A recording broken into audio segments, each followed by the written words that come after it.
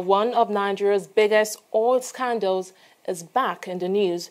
The sale of the OPL 245 oil block has always generated controversies, with a former Attorney General of Nigeria, Mohammed Adoke, and a former Minister of Petroleum, Dan Atete, standing trial for alleged corruption alongside two other oil giants.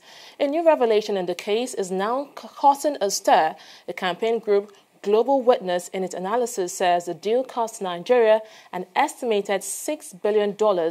Back here in Nigeria, a non-governmental organization, Human and Environmental Development Agenda, HEDA, is working with experts in the petroleum industry to dig out more facts on the deal. They held a press conference in Lagos to unveil what they have found out.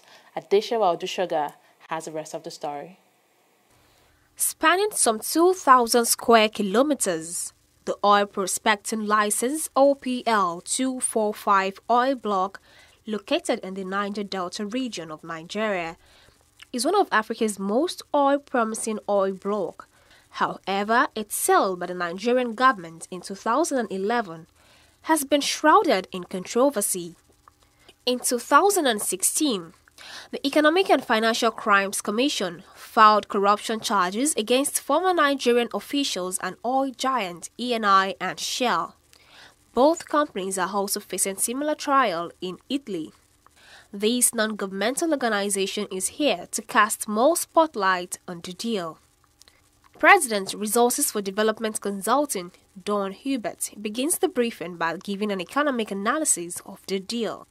I mentioned that Shell had produced this document in 2009, assessing the value of the block, and the first thing we did was we tried to benchmark ourselves against the Shell valuation.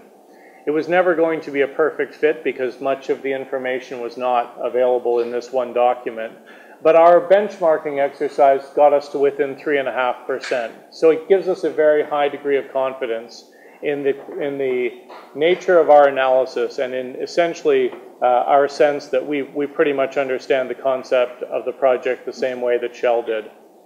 Let me say, before I turn to the description of the current fiscal terms, that we strongly believe that our valuation of OPL 245 is, if anything, an underestimate.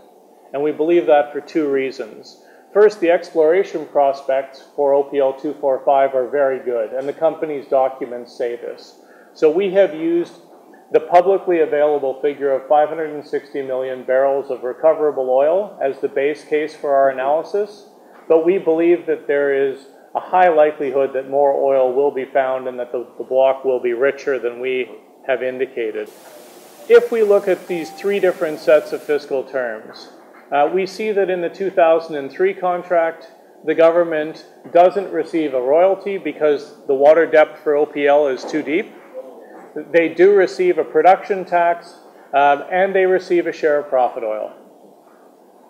Under the 2005 terms, a royalty is added, so the government has three sources of revenue: a royalty, production tax, or petroleum profits tax, and a share of profit oil.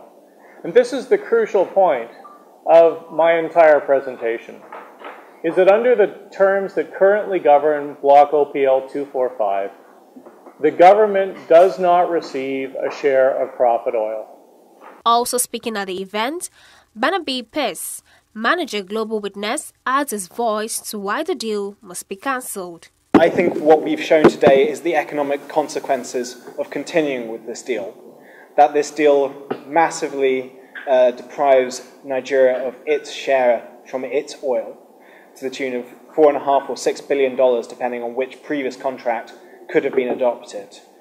There will be consequences, but I'll leave it to my colleague, Mr. Suraju, to explain what the government's position in court has been over this deal, and whether that lines up with their practice at present is up to the government to explain. The chairman of HEDA, Onlariwaju Suraj, in his analysis gives new discoveries on the OPL 245 deal and why Nigeria should not be bound by the contract agreement.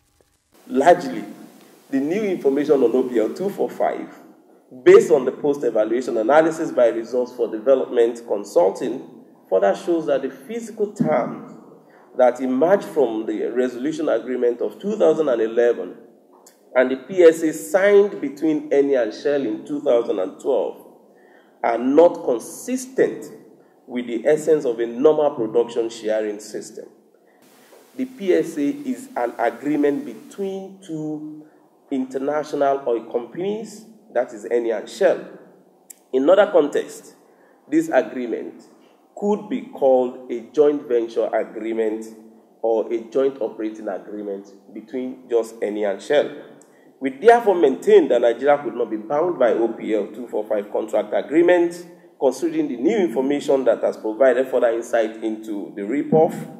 The controversial terms of the OPL 245 compromises Nigeria's potential revenue from the oil block, considering that the contract is hugely at variance with terms on which Shell had been awarded the same license.